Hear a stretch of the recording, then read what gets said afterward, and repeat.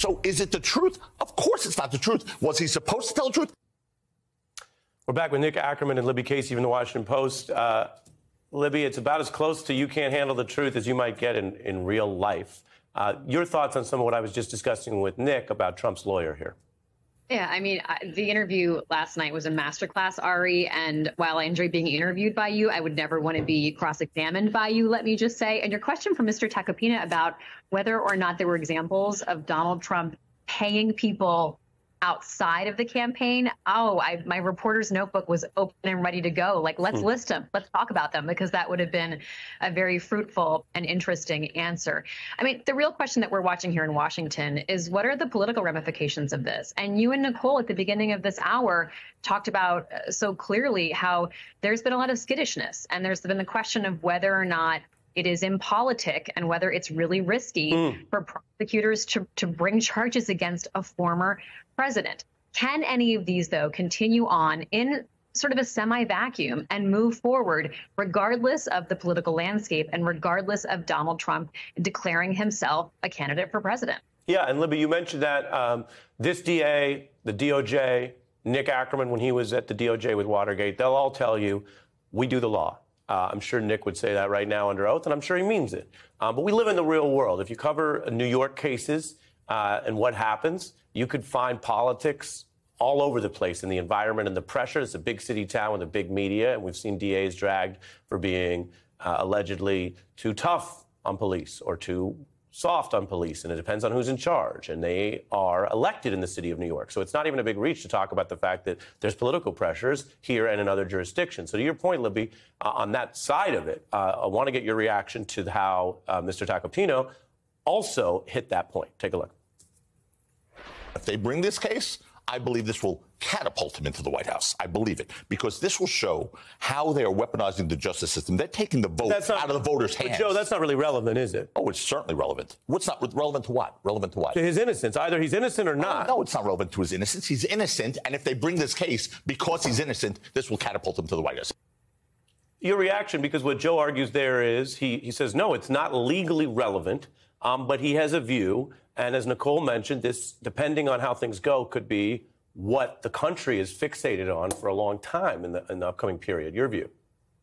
Right. Well, my colleagues here at the Washington Post, who are deeply sourced inside Trump world, say that there's a lot of anxiety and nervousness and tension about this. But at the same time, Donald Trump is projecting a bring it on attitude. Recently at CPAC, the conservative conference right outside D.C., where I am, Trump said he would absolutely stay in the 2024 race if indicted. He sort of has this, like, martyr syndrome going on, where he thinks that it would actually make him seem like a victim of the system to some of his supporters. And Ari, that may be true, but I've also been talking to some Republican voters who still support Donald Trump, still like some of his policies, but they're a bit sick of the drama, and they're also worried about reelectability. And so they are entertaining other candidates. So, there are going to be people who support Trump no matter what, and will get on board and say this is an outrage if he is indicted.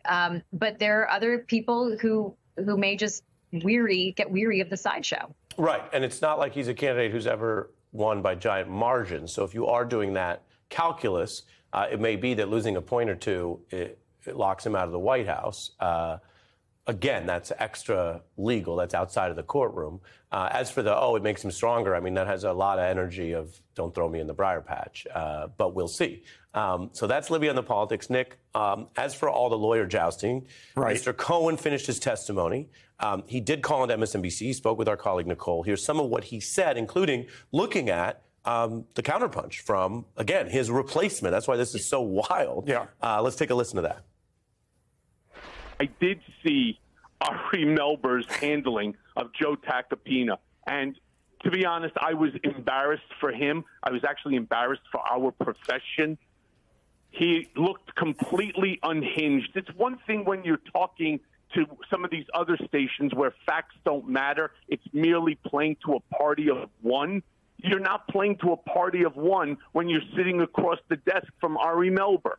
And he wasn't going to just accept whatever answer that Joe Tacopina decided to put out there. That's his view of what happened. If there is a trial, how would, in your experience, prosecutors use Mr. Cohen and deal with what they would certainly have, which is a jury wondering whether the defense had a point? Is Mr. Cohen legally not clearing the hurdle of beyond a reasonable doubt if he is key to this? Well, this happens all the time. Mr. Cohen is basically what's known as an accomplice witness, which means that he was an accomplice to the defendant who committed the crime. I've used accomplice witnesses as a prosecutor numerous times. I had one guy who, within 5 minutes of his direct testimony, I had him admit to 12 murders that he personally committed. Wow. And yet I convicted everybody with this guy. Because you got the jury to see it didn't matter whether this guy was bad in the eyes of the law. He's the worst of the worst. But the key... But he was saying something that was provably true about somebody else who was bad. That's right. But the key was supporting what he had to say. Yeah. I asked the jury, look at all the other evidence. Look at the other witnesses who testified. Yeah. Listen to the tapes. Look at the documents that support what he's saying. I'm going to push you along. I'm not going to treat you exactly like you're a current lawyer for a former president. That's good. You know, there are different levels around here. But I'm going to push you. There's another issue facing at least the history in the CA's office. Mr. Pomerantz was a prosecutor there. We interviewed him. We also discussed this with Mr. Tacopina, and he's got a letter now, and he's pushing for an investigation of all of this. I want to show this part, and to be fair, this is a line of defense that could come up in the actual trial, if there is one. Let's take a look. I believe his license will be taken from him, and I believe Alan Bragg is going to look for criminal charges. That's what I believe. That's what I've heard, but we'll see what happens there. But here's what he said. From who? District Attorney's Office. From someone currently working in the office? Correct. Said Correct. What? That they're looking at the conduct of Pomerantz in violation of the grand jury secrecy laws. It's black and white. It's in his agreement that he signed. Why would they tell you that right now? Because I've been interacting with him on that topic. Would you say that in a sworn affidavit? Sure. You have a sworn affidavit you want me to sign? Well, I mean, I don't have I say that? I wouldn't say it on. I wouldn't say it on television if I wouldn't say it in a sworn affidavit. Okay. Legally, that's a huge claim he's making. He offered no evidence for that. I want viewers to understand. Right. That's a big claim. No evidence whatsoever to support that. The final question to you, Nick, is when you look at that history, including some at least questionable choices, if not worse, by that former prosecutor, what do you say to the Trump defense that it taints the whole case? Totally meaningless. Absolutely has nothing to do with guilt or innocence. It has nothing to do with the evidence. It has nothing to do with whether Donald Trump committed a crime. It's a total sideshow. It is a technique that is used by defense lawyers all the time to try and tar and blame the prosecution in some way. I had to testify so many times to various claims of prosecutorial misconduct. I mean, it's a technique and something that people use in order to try and help their client, but has nothing, zero to do with guilt or innocence. Yeah. And the judges look at it that way. Yeah.